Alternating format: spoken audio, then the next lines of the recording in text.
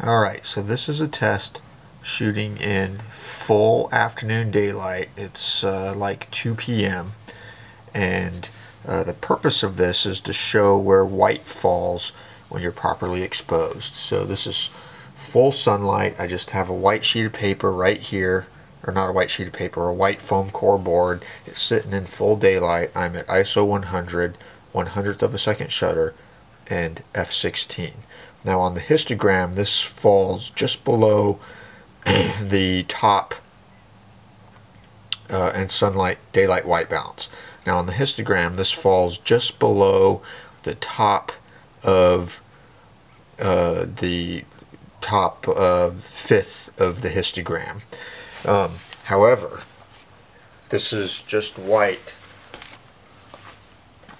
where the sun is not reflecting directly off of it.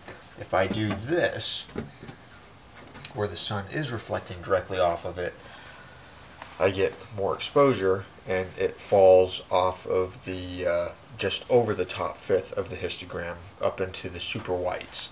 So that's, you know, the gauge of where you want your exposure to fall. Stuff that's not directly exposing, but it's white, but it's not directly reflecting light onto it.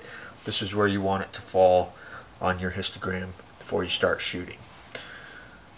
And we'll look at this to see what it looks like on the scope once I get it into Premiere Pro.